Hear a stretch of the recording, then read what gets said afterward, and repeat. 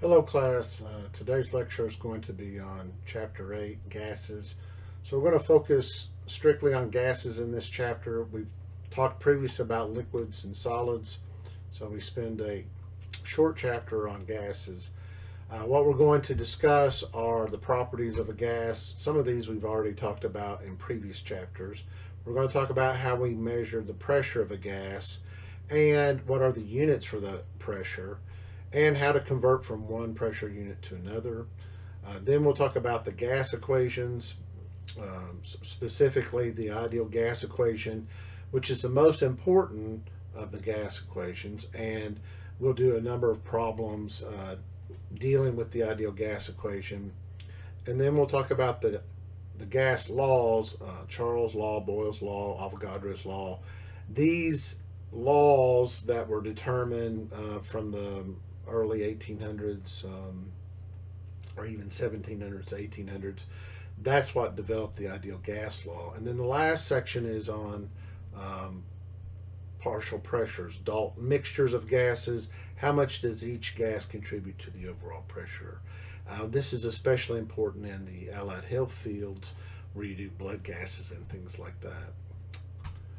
So we've talked about gases, the phases of matter before. We said that solids have definite shape and definite volume, and you know the reason why that occurs is because of the strong intermolecular forces between the atoms.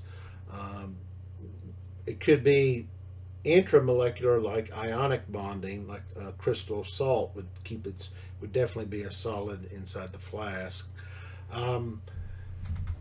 But it could also be strong dipole-dipole interaction, or hydrogen bonding, something of that nature. And molar mass also plays a role in determining whether a substance will be a solid, liquid, or gas at room temperature. When we go to the liquid phase, what is happening is the force between the molecules, the intermolecular force, starts to weaken, and it allows the molecules to flow over one another. And when that happens, we get something that has a definite volume. This has a definite volume, but an indefinite shape. So it takes the shape of the container. But what we're going to focus on in this chapter is gases. So gases, the shading here means that gases have motion to them. That we can translate that into kinetic energy. Kinetic energy is equal to 1/2 times the mass times the volume. And so volume squared, or velocity, what am I thinking? 1/2 times the mass times the velocity squared. So we assume in an ideal gas that this molecule is not attracted to that molecule whatsoever. And so gases move in a straight motion, a straight line motion, until they collide with something else. So there's no intermolecular forces between the gas molecules in the ideal gas. And so because there is no intermolecular forces, that lends itself to being in the gas phase, because there's no way for them to attract to one another to stick together to be a liquid or a solid. So when we look at the periodic table, all of these outlined in blue are on the periodic table are gases at room temperature. We have talked about in this class Honncliffe-Burr. These are the elements that naturally occur as diatomic substances, and they're all, so that means that they're two atoms bonded together. And these are all gases except for iodine. Iodine is a solid at room temperature, and bromine's a liquid at room temperature. But we would generally expect these to be gases because they're nonpolar molecules, so the only attraction of one molecule to the other is an instantaneous dipole, which we call dispersion forces. And you go, well, why is this one a solid and this one a liquid? Well, as the molar mass increases, the likelihood of other phases being present are possible. So iodine, bromine, low on the periodic table down in this region, right? And so they're very heavy, and so even though they have dispersion forces, they're fairly strong dispersion forces, and they have large molar masses.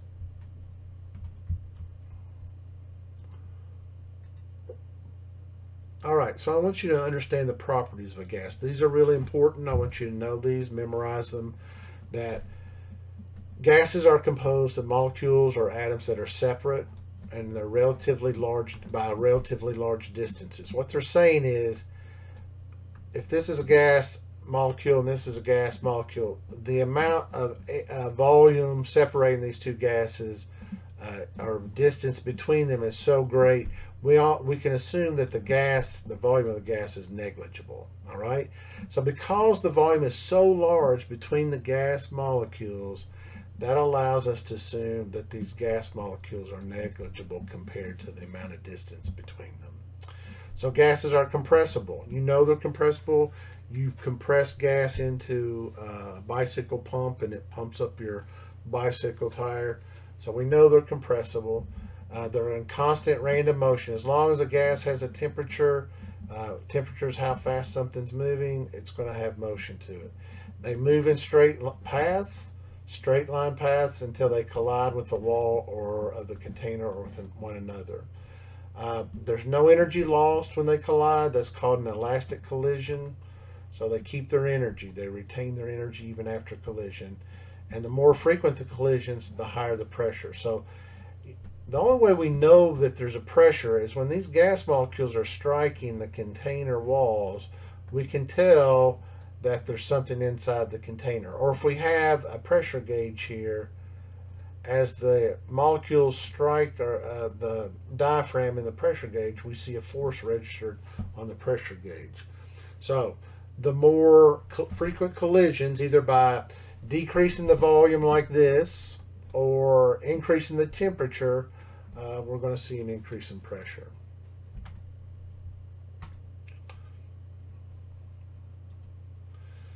So we've kind of talked about slides like this one before. I want you to be able to see that as the temperature of a gas increases, then the average molecular speeds increase as well. So if we take like a defining point right here at 1,000 meters per second, you can see under the red curve there would be more molecules of gas that have a kinetic energy of 1,000 meters per second or greater. And there would be more of those than under the yellow curve, and then there's none under the green curve here. It's out in here. So what you see here is the average kinetic energy of a gas molecule sample is proportional to the absolute temperature. So what they're saying here is temperature is proportional to the kinetic energy. All right. And then the other thing is that gas molecules have no intermolecular forces. They're neither attractive or repulsive. That's important in that the gases don't stick together or repel by each other. Now, that again is assuming an ideal gas. And we are going to assume in this class that all gases we're talking about are ideal, that they behave with these four properties, that they're not attracted, they move in straight lines, and so forth. So maybe you've seen this before. You can Google YouTube where somebody takes a 55-gallon drum and actually does this, but what they're doing here is they're removing all the gas from inside of the container, and the atmospheric pressure caused by the gas outside the container causes the container to buckle.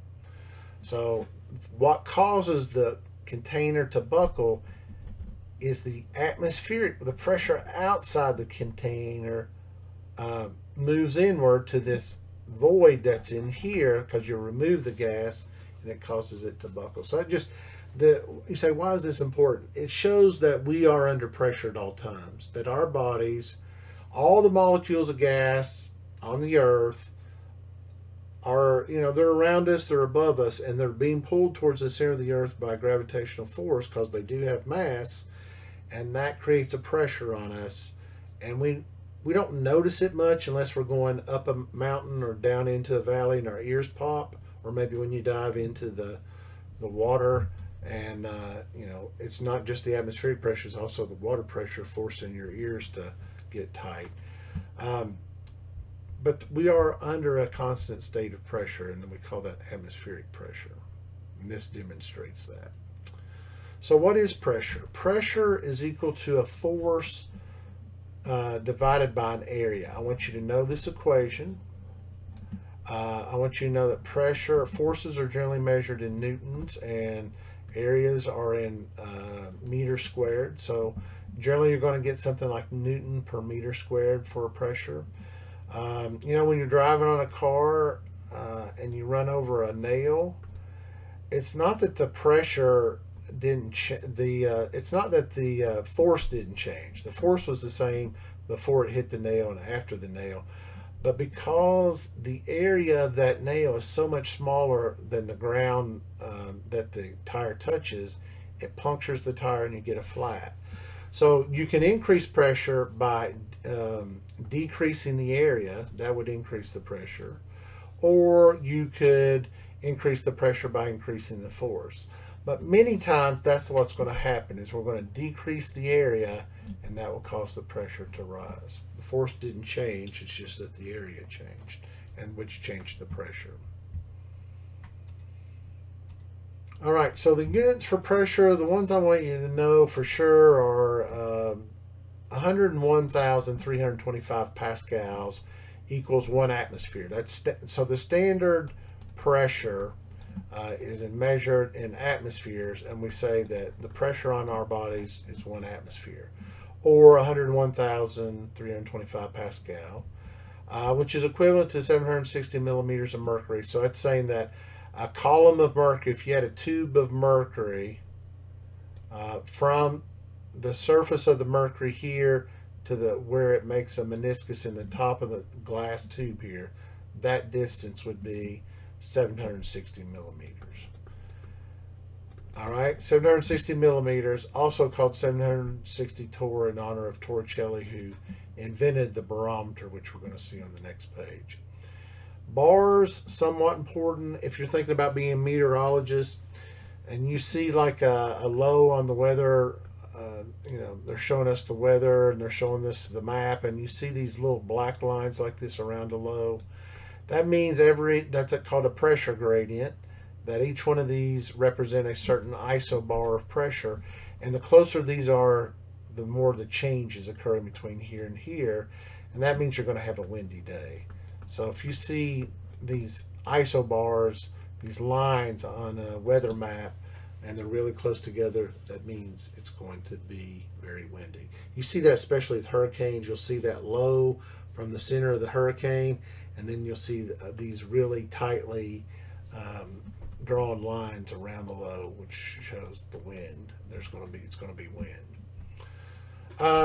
You might want to know this one. There's 14.7 psi in an atmosphere. So you know, when they say you need to inflate your tires to 32 psi, that's, you know, close to a little more than 2 atmospheres of pressure inside your car tire.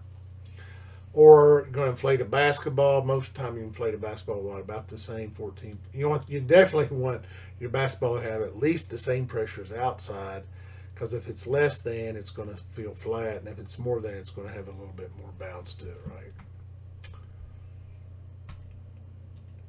All right, so this is the type of problem you're going to see. I'll show you what I expect here. I expect you to read the problem and that you would go, okay, what's the relationship between millimeters of mercury and atmospheres? And you'd go, well, I've memorized that 760 millimeters of mercury is equal to 1 atmosphere.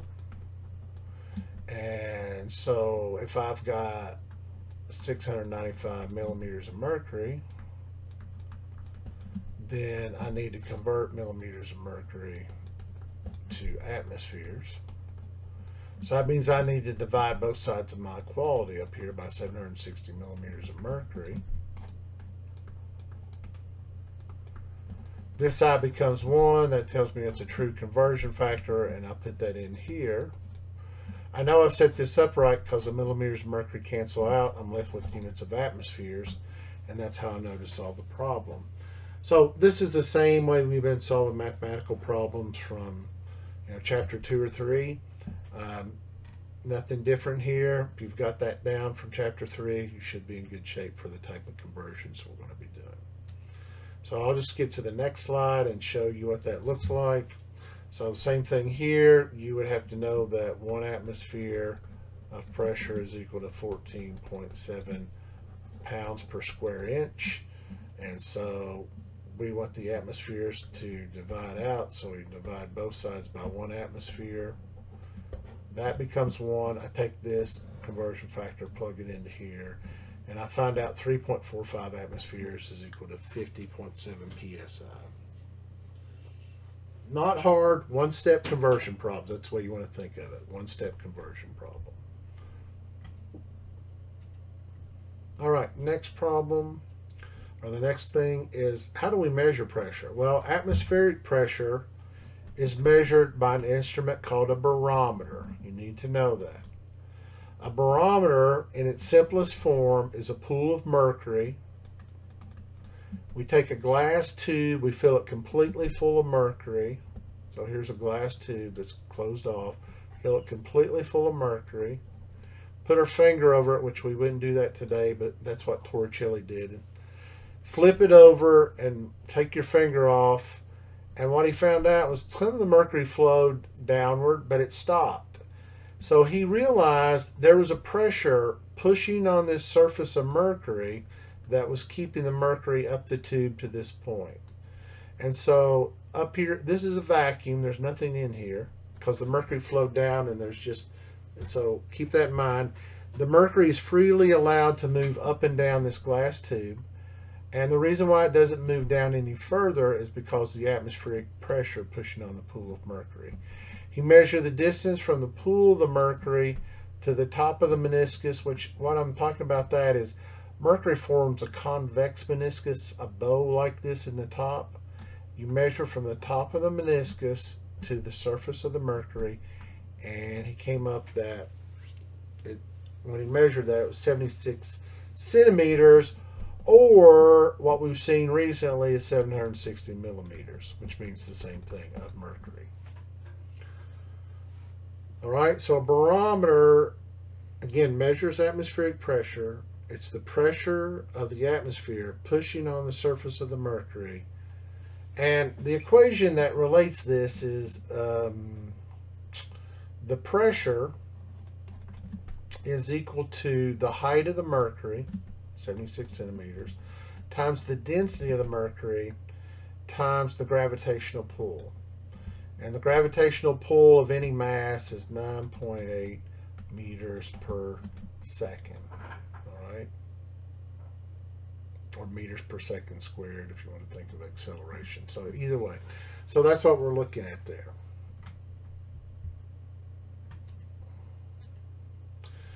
So another type of pressure instrument is called a manometer. So a manometer is different.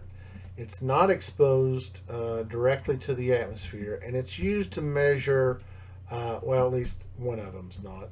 This one's actually exposed to the atmosphere here, but we'll talk about that. So here you have a gas. You'd like to know what the pressure of this gas is inside this container.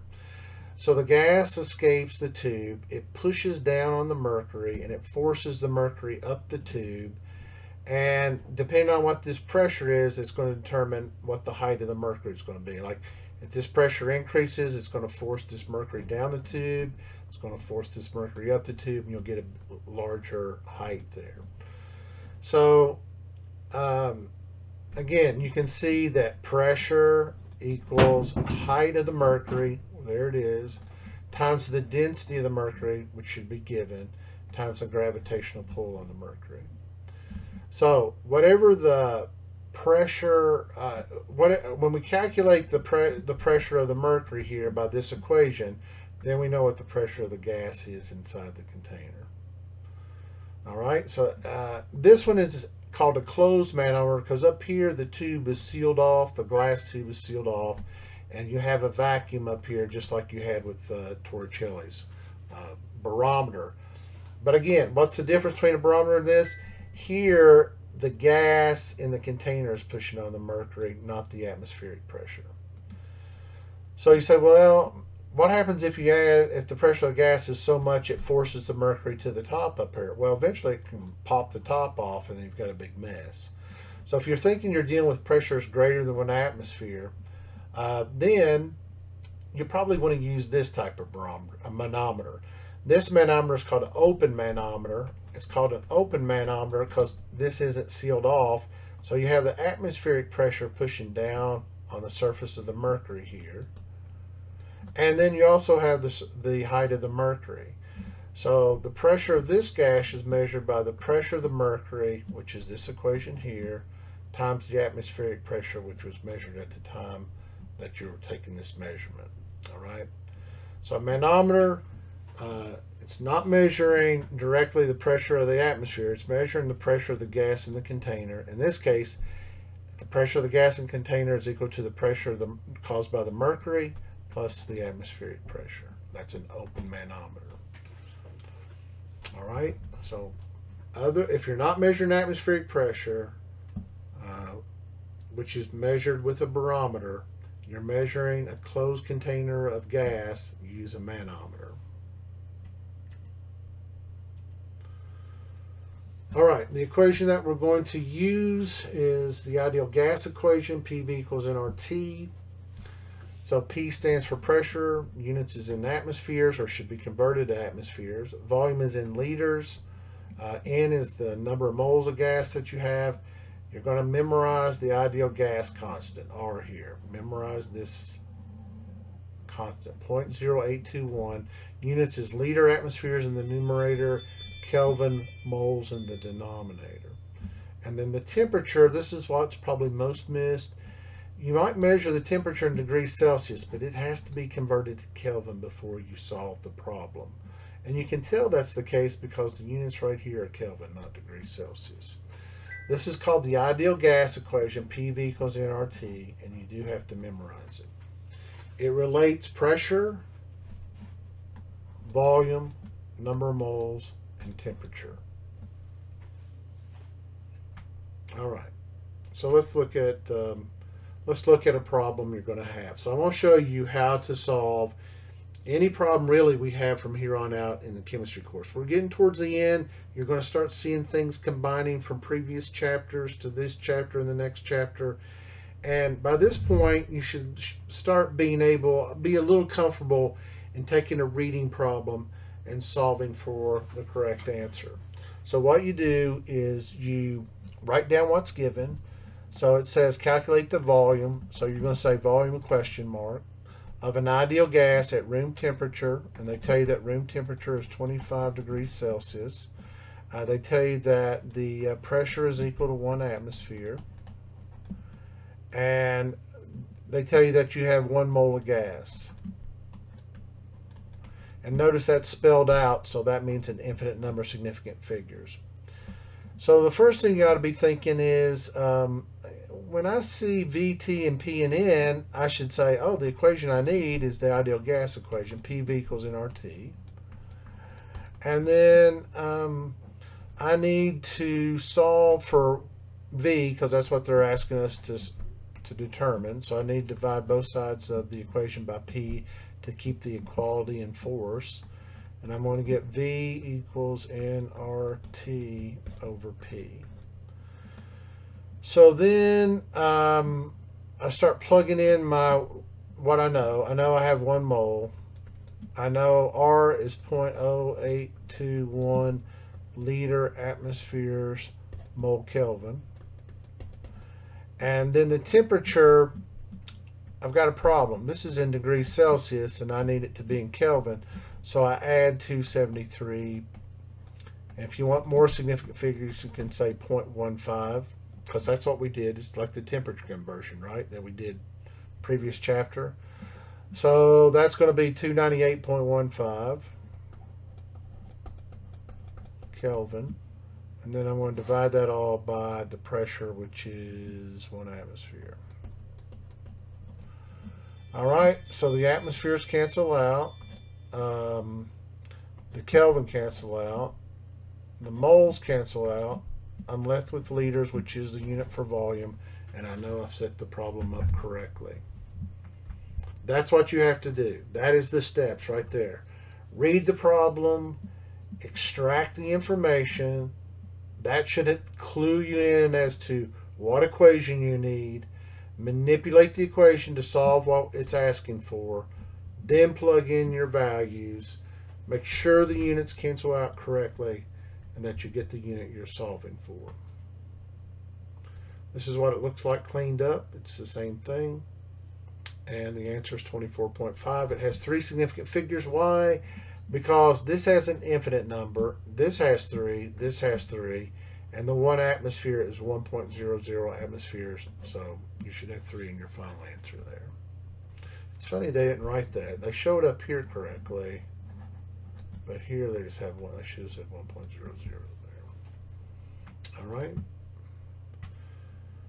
So let's look at another problem. Same thing. They do quite a few examples here because they want you to get the pattern, which is here you have N equals 1.44 moles, and you have a volume equal to 5.00 liters, and you have a temperature equal to 36 degrees Celsius. Might as well just add 298.15 or 290. Oops, what am I doing here? 273.15 to that, and that's going to equal 309.15 Kelvin. And then they're asking us to calculate the pressure. So that's our question mark. So again, P, N, V, T. Oh yeah, this is ideal gas equation. PV equals nRT. And let's see, we're solving for pressure, so pressure equals nRT over V. All right, and so I'm not going to fill this one completely out. Let's just go to this one. And so there you see it. There's my N, there's my R, there's my T converted to Kelvin, and there's my volume in liters. Notice in this one they do keep the volume, all three significant figures. Moles cancel out, Kelvin cancels out, liter cancels out. The only thing left is atmospheres, and that's what we're solving for, is pressure. So we know we set this problem up correctly. All right, so that's the process. That's the process right there. Let's do another one. Plenty of practice on these. All right, next one, determine the number of moles. So N is our question mark. Tells us that the volume occupied is 12.3 liters. They tell us that the temperature, now they're being nice to you, 298 Kelvin, and they tell you the pressure is equal to 1.80 atmospheres. All right, so again, start with the equation that you know. Don't try to do this in your head. Write the equation that you know, and then go, oh, I got to solve for this.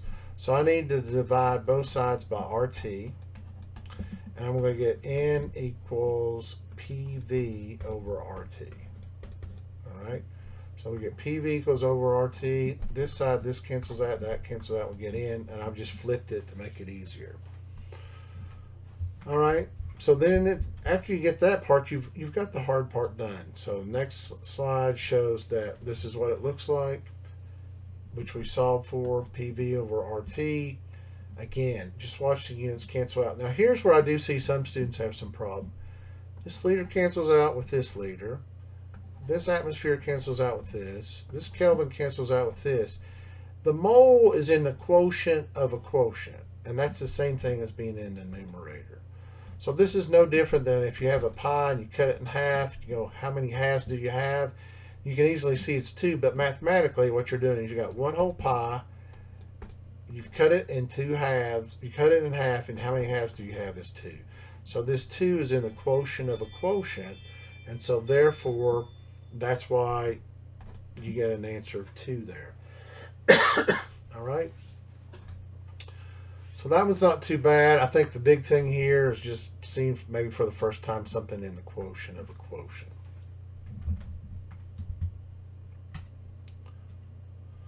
All right, next problem. Here they're saying at what temperature. So you're saying temperature is question mark. You're saying I've got 2.71 moles. and you have a volume of equal to 30.0 liters, and you have standard pressure. Now here they're being a little, what is standard pressure? Well, you need to know that. Standard pressure is 1 atmosphere, all right? 1.00 atmospheres. Just like standard temperature, you need to know that one too. Standard temperature is 0 degrees Celsius or 273.15 Kelvin. Again, the equation, when you look at those variables, ideal gas equation is what ought to pop up. Here we're solving for temperature, so temperature equals PV divided by NR. All right, so I divided both sides of the the right hand side of the equation by NR to get T by itself. Flip it around to solve for the T, just to make it easier for us. So it looks T is PV equal over NR. And again, everything cancels out. Atmospheres cancel out, liters cancel out, moles cancel out. Kelvin is in the quotient of a quotient, same thing as being in the numerator. Everything has 3 significant figures. You should have 3 in your final answer, 135 Kelvin.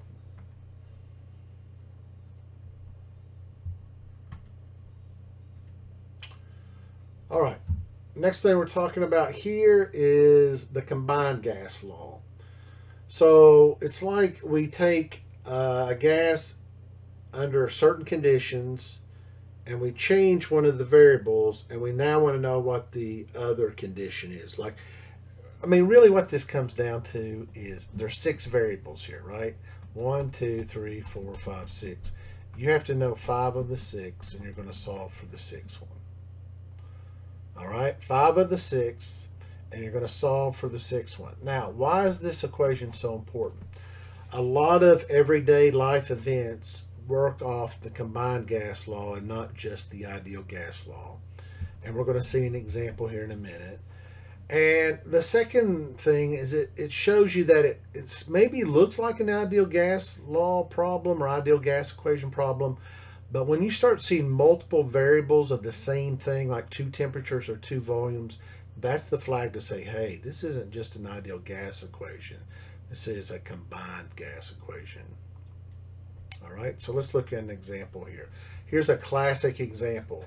So a child releases a balloon that's 6.25 liters. So what we would do here is we'd say, all right, volume, we'll just say 1, is equal to 6.25 liters.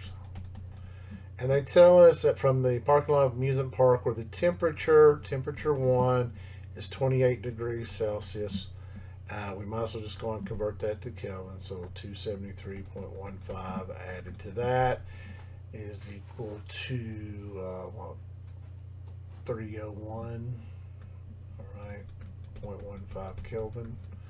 And the pressure is equal to 757.2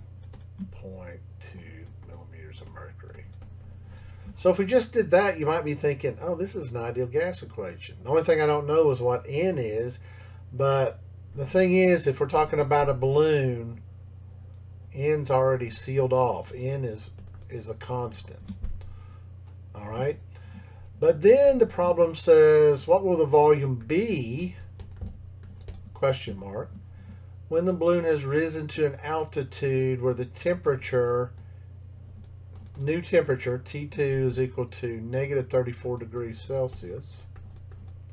So we have to add 273 to that, 0.15. And that the final pressure is equal to 366.4 millimeters of mercury. So with all of those variables, you go, well, this is an ideal gas equation. I've got 2 different temperatures, 2 different pressures. I'm asked to find the new volume. I've got the initial volume. So that's the flag. I think when you write this down, you're going to go, oh, this is a combined gas law problem.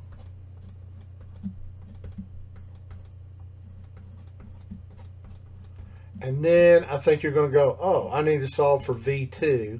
So I'll multiply both sides by T2 over P2. T2 over P2. That cancels out that T2, that cancels out that P2. I got volume 2 by itself on one side of the equation. And so if we go to the next slide, you'll see it all cleaned up professionally. But you have to do that. So there it is. You can see there's P1 times V1 over T1, and then there's T2, and then P2 in the denominator. So now you've got all your data organized. You plug it into the equation. You don't have to change the millimeters of mercury. The Kelvin has to be changed though. Some people say, well, they're going to cancel out. Can I just leave it in degrees Celsius? No, you cannot. It has to be in Kelvin for a gas. And then you can see the only unit that's not canceled is liters, which is a volume unit. So our final answer comes out to be 10.3 liters. So the balloon goes from 6.25 liters to 10.3 liters. A lot of times the balloon's going to pop, right? When a helium balloon goes way up in the air, eventually expands so much it pops. So just keep that in mind. Good equation, good problem. Normal, if you're working with Dr. Knoll or Professor Knowles on her environmental group, they are releasing weather balloons to study solar eclipses, and I believe the eclipse coming up in the spring, they're actually taking a group to help launch weather balloons at given intervals to capture the eclipse. Let's say it's clouded over at the ground level, it'll capture it above the clouds. So really neat stuff. Maybe some of you are involved in that. If not, you can contact Professor Knowles and see if you how to participate in it. Sounds like an interesting project. All right, let's look at the next problem. All right, I'm going to stop here. I'm going to break this lecture down into at least 2 parts. So we'll pick up here on the next lecture.